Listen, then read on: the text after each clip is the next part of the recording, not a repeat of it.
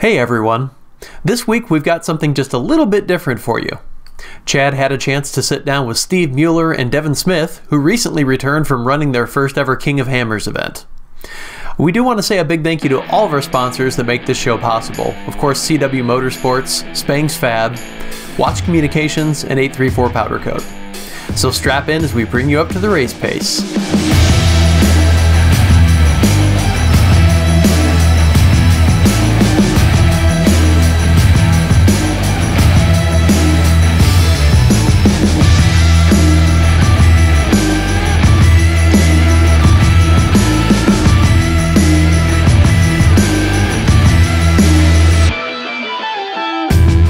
And welcome to episode 1 of this season of Race Pace. And we've got Steve Mueller and Devin Smith with us. And what we really want to know, guys, is how is your dream of going out to Hammers? Dream or I loved it. It was completely different than anything ever done before. So I absolutely loved it. Everybody calls King of the Hammers race a drug, and I'm addicted now. So yeah. I don't know if Devin agrees, but his experience may differ. Yeah, Devin, how was it for you? I don't know. Because you didn't really get to drive like you normally do. You kind of played co-pilot, which is not your normal thing except for your boys. Right, yep. I had a blast, really, to be honest with you.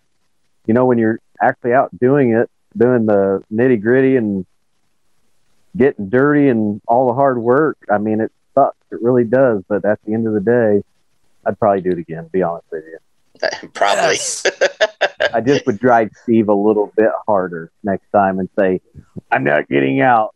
Just go over it. Yeah, I saw you did a lot of jogging.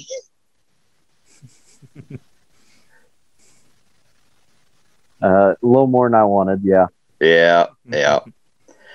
So you guys went out. You guys went out and did your pre-running, was it 2 weeks before? Yeah, Polaris Factory Racing invited us out for a week of pre-running. Devin didn't do the whole week. He had a lot of stuff going on back home with the business and everything.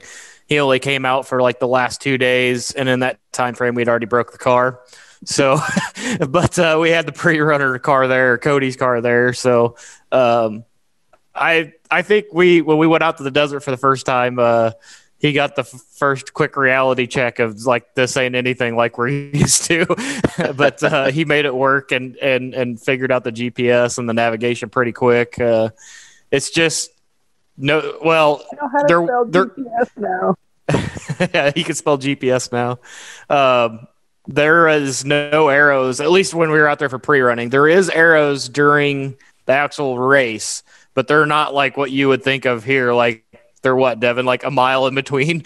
So, yeah, it's if you're lucky. Yeah, and most of them are run over, especially out in the desert. Like you might as well not even count on them. But the whole race is based on GPS. Like that's half of the battle was like just figuring out the navigation in the course. So yeah, it was pretty cool, but it's very eye-opening because, you know, we're so used to arrows over here and in the woods and stuff. And like Devin was like, all right, we got a right-hand turn and 5 foot. Oh, no, we passed it. Because, I mean, when you're doing 70 mile an hour, I mean, it's hard to understand leading out, you know, that turn or whatever like that. But he did a hell of a job during the race. He figured it out, and he did exactly what I had hoped he would do, and he nailed it. So you guys had a good. He was scared. Don't let him fool you. So you guys had a pretty good qualifying run. I mean, it was just Steve in the car, but you actually placed pretty well for being your first time out there. Yeah, it was really shocking because I had all intentions of going out there and just laying 110% down, but the car, Gary G-Force Racing had the car the entire day and most of the night before qualifying. They were trying to get the shocks tuned in. Hit Gary and Pete, which Pete was the one that did all the NOST design and stuff like that. They Pete was actually driving the car and testing while Devin and I were in the driver's meeting and stuff like that. So I had no seat time in the car at all. Just literally took it back to the pit, and we went out there, for qualifying. And once I got into the first turn, the body roll, and it was just kind of uneasy. Some of it was probably me just being uneasy. And I went from a quick 110% down to about an 80. And I still did really good. I was blown away with the results. I think I held top 10 almost all the way the entire day, almost until power hour. And then power hours where all the heavy hitters are. And we knew that was exactly what was going to happen. Every one of them was going to knock us down, and we did. But we knew to have any chance of being, top 10 or even on the podium, you had to be top 20, top 25. We ended up officially 26th. So I had zero complaints with that. I was very, very happy with it. And holding that as long as I did up high was great. It was very eye-opening. Yeah. So race day comes around, like you said, you qualified 26th, so you start 26th anyway. I can only imagine the nerves sitting there on what you normally watch on TV, and you actually got to take off on the start line with the big jumps. Kind of give us, a little bit of your walk up, what it felt like when you're sitting there on the line getting ready to go, and tell us how you felt.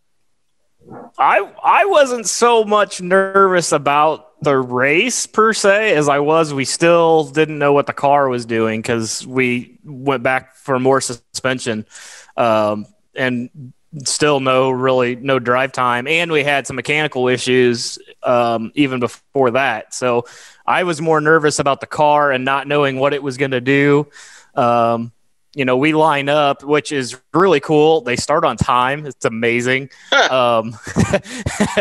We started. It was a little hectic because they were like pulling us up to the flagger to start us, and they were still zip tying transponders on the car. So we're like, do we go? We probably want that transponder. So it was kind of hectic from that point. But once the green flag dropped, it was game on. But then I quickly learned very fast that the suspension wasn't where it needed to be, and went from 110 back down. And we take the jumps. I'm obviously in the videos, I'm not on it as much as I could have been, and the suspension was just not where it should have been.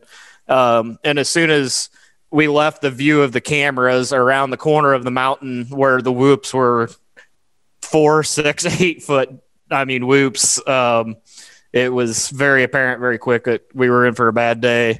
And we got out to, what was it, race mile 3. Yeah, race mile 3, and we went for a little ride. So we ended up rolling. We got stuck in the dust, and Devin was trying to keep me on the line. It was a 150-foot line on the GPS, and we were kind of in the dust. But I knew I had the power to get around him and get out in clean air. And in the process of trying to get out of the dust and around him and overpower him, we hit just enough of a kicker, like just little blown sand dune off a bush, and it was enough to send us wee. Yeah, but it wasn't a bad roll. It was just laid it over essentially. But it happened dead smack in front of Ultra 4 crew with a Jeep. So it couldn't have happened in a more better place. They literally drove right up, hooked up to us, got us rided back over, and we belted Devin back in and slowly took off. He knows how to crash. He knows how to crash and where to crash. So, Devin, Steve had a bunch of new technology for you to learn and operate, in his spaceships that he has there.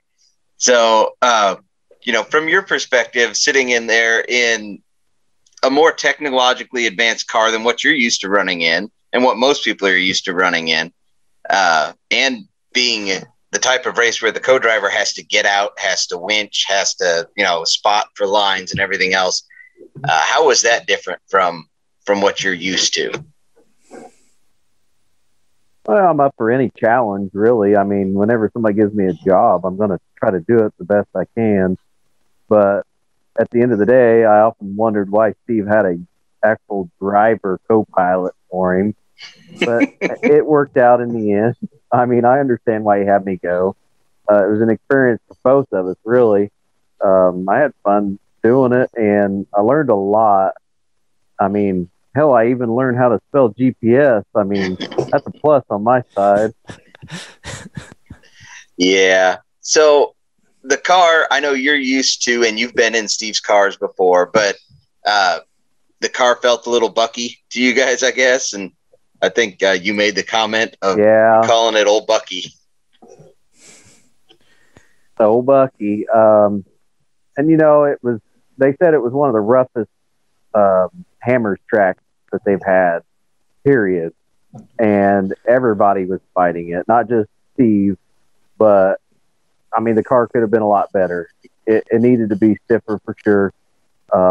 We could have been a lot faster. I know that, but Steve did good with what he had.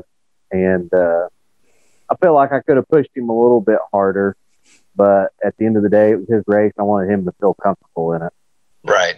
Yeah. I mean, I think we've all gone out there and have the car not really perform the way we want, but once you get out there, you just kind of, okay, this is how it is. I mean, we're going to run what we got and do the best that we can with it, because the other alternative is put it back in the trailer and go home. And that's not really an option when you're out that far.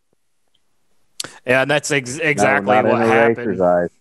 We had Cody's car as the pre-runner there, and we had been pre-running. We went out in the desert twice. We were in that full loop twice, and we were way faster in Cody's car. I was more comfortable and used to Cody's car, but my car the actual race car wouldn't push anything like Cody's did. So it was another one of those quick reality checks getting in the actual race car going, oh, okay, I was able to do 50 here. I can't do 50 now, you know? Yeah. So, that definitely didn't help matters, but you almost have to do that for that type of race. You have to have a pre-run car and a race car.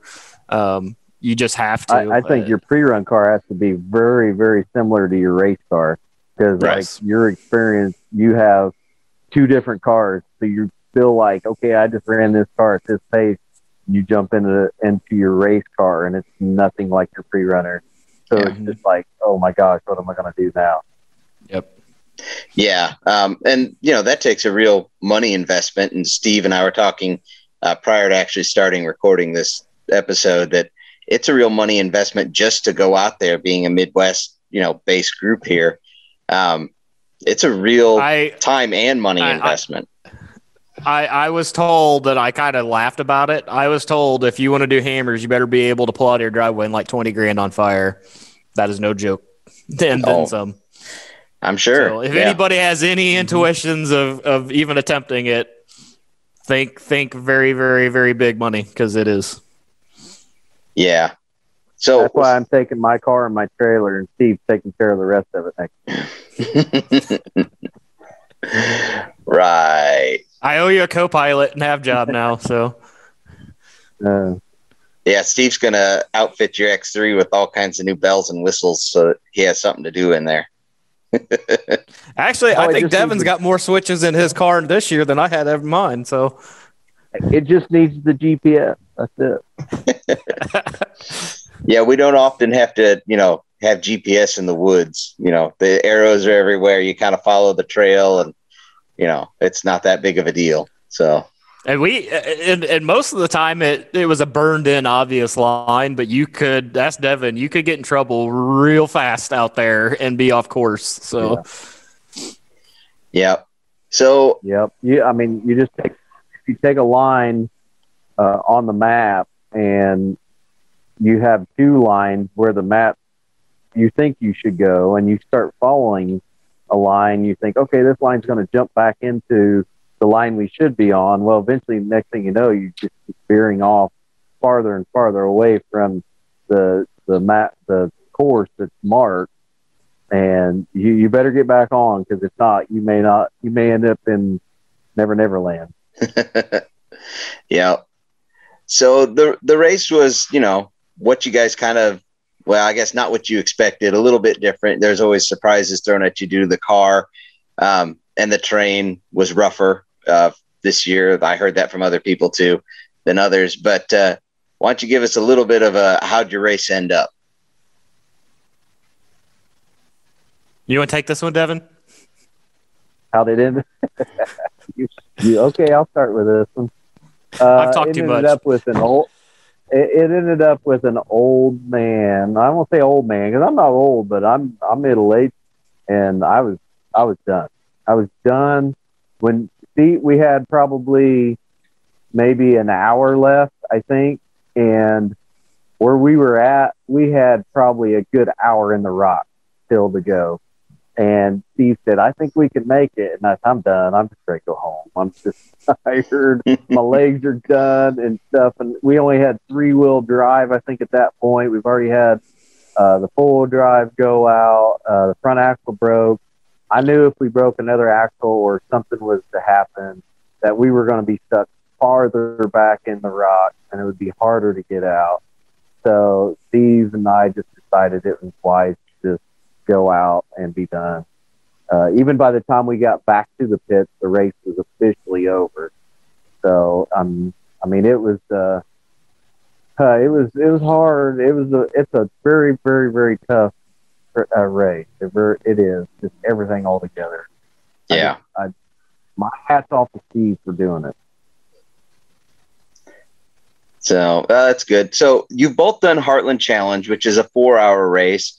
This is how many hours did you guys actually run? It's right around there, wasn't it? A little more. Is that right? We were in the car from what? I got a Zoom meeting notification. Yeah, I did too. Let's see. We left the line at 8 a.m. and we got back to the pits at 5:30, 6 p.m. Yeah, 6:30. So you were in the car you were in the car significantly longer. Well, kinda. I was in the car longer than Devin. We'll put it that way. Devin got out and jogged around for a while. What Devin had mentioned, I think we took a couple breaks. I mean, with the full drive going out. Yeah, I lost my front diff, not mechanically, but electronically. We were going through, what was it, Outer Limits or Jack Norris something. And Devin's like, "Hey, your front wheel drive ain't working." I looked down and the ECU says it had lost connection with the front diff, and I was like, "Okay, well that's easy. It came unplugged. We popped a wire off a rock, whatever."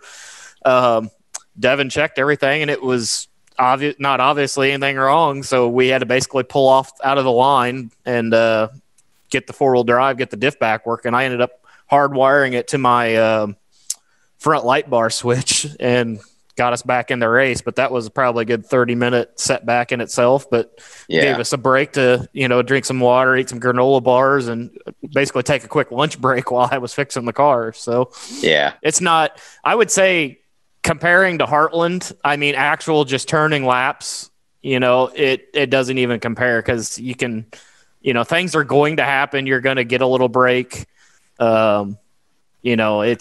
It's not, I would say Devin probably doesn't agree with me, but it's not quite nearly as exhausting as Heartland was. It probably was for him, but not for me. It was for me because I had to get out of the car and winch, run up rocks and chase your ass up rocks. Sorry for the language, but it's the truth. But as far as if I put it on a level of me being the co-pilot versus me racing it, the Heartland, I was more wore out at Heartland than I was here, to be honest. Yeah, I could see that because Devin, what was it in 2019, whatever it was when you got third at Heartland. 18 or 19, yeah. Yeah. Man, you were a zombie sitting in the car at the end. I mean, and nothing against you. Like everyone was just like, I'm done. And, I understand that Hammers is different from Heartland and, they're just two completely different things. But I mean, I think a lot of people that do XC racing have done either the Heartland Challenge or something similar. And to kind of give them all a comparison of what it would be like to do Hammers is kind of what I'm going for here, trying to get your guys' opinion. Because there's not too many people who have done both. But,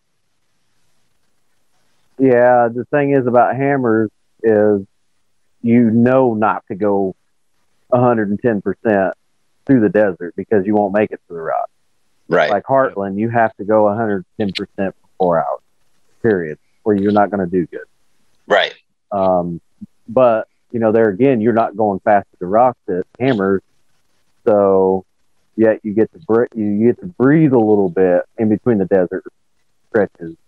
So, I don't think the fatigue is as bad because you're not going as hard so long. Yeah. That's my opinion on it. Steve, you kind of feel the same way? Oh yeah, absolutely. Okay. It's if you could survive the Heartland, you could survive hammers. I think. Even, the rocks and all. Your co-pilot may not, but yeah, you do. Yeah. Now, don't get me wrong. There are those guys that just 110% through it and make it, but it comes at a serious cost. A pile of 5 diffs laying there. Do the math. It costs serious money to be able to do it. So, Yeah. So you guys, where did you end up placing your official results? We didn't. It didn't even give you a position? DNF. Nope. Really? You have to hit the podium to even get an official position. Now, it may change. Like the official results that they had released a couple days after, it was only the people that hit the podium. Then it was 44, I think, total out of 113. Yeah. So, okay. Less than half. Yeah. Yep. Well, but you did it for the experience. It wasn't that you were going out there. You were going to do your best, but you know what I mean? You weren't going out there to say, oh, yeah, I'm winning. Yeah. And that frame of mind always changes, right? And like Devin told me, he's like, do not go unless you even want to go top 10. I'm like, yeah, but let's back it down a notch. Let's just try to finish. But no, absolutely. You have that kind of money wrapped up in it, and you got a lot going through your head. Like, it was hard for me as being as mechanically inclined and hands-on as I am. I had to force myself to step away, let the crew take care of the car, Devin take care of his thing. That was the hardest thing for me, from being the jack of all trades to you drive, you worry about driving and figuring that out. And, so it was hard to make those adjustments. And like I said, you have all good intentions going in there, but you get out there and you see maybe people have seen the video by now, but we had a guy roll in front of us, and it was the gnarliest roll I've ever seen in UTVs, even recreational wise. And Devin, I'm going to go check. I wasn't scared. I wasn't scared. I was just like freaked out. Yeah, but you see like something like that happen right in front of you, and you have to start dialing back and thinking like, and start placing value on things, right? So, it quickly went from we have a good chance at top 10 to we're not even going to finish. It's just you get stuck in the traffic, you get stuck in the rocks, things break, things start going south, and but I would not trade it for anything in the world. It is, if I could do it every year, I do it every year, but it's a serious commitment. It really is. Well, financial wise and time wise and everything else. I know a lot of the prep you went through to get that car ready, and just, not even counting the money. You spent months and months and months just getting the car together. Yeah, just the tech is a real thing. It's not like anything you will find over here or lack thereof. It's a real deal there. Right. We failed tech because we didn't have fireproof socks. Yeah.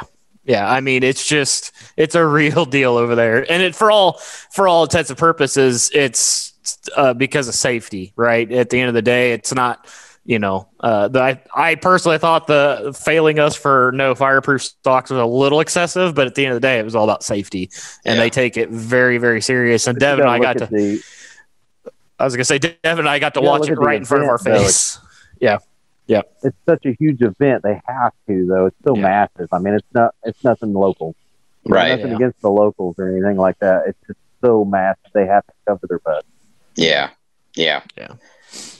Well, good to see you guys again. Good to, hear the stories of hammers. And, it sounds like what they say is true. Once you go once, you want to just keep going back. So, for sure. Yeah. I even if I don't race it, I probably will be there just to spectate and drink beer, because it's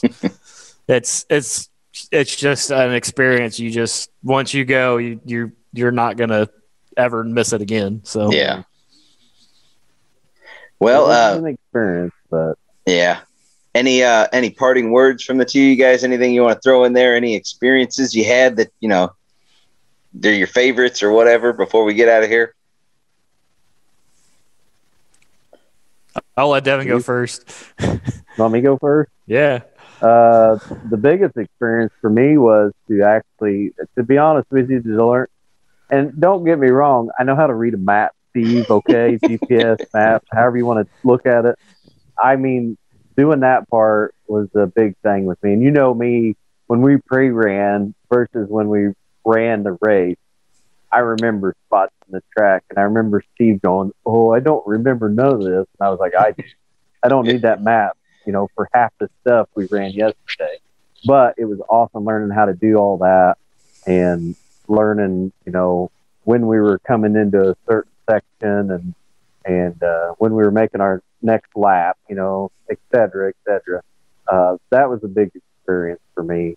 So, you always learn something from when you do something new like that. I don't know that I'd want to even desert race. That stuff, I'm just an XP guy through and through. I still want to stay home and do it. That's just me. Yep, good deal. Steve, what about you?